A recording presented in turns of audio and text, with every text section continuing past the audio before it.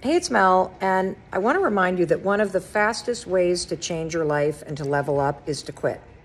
I'm serious. Winners quit all the time.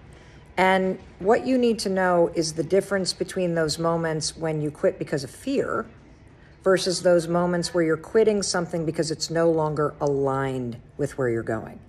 When you quit because you're afraid, fear is winning. When you quit something because it's no longer aligned with where you're going, courage is winning.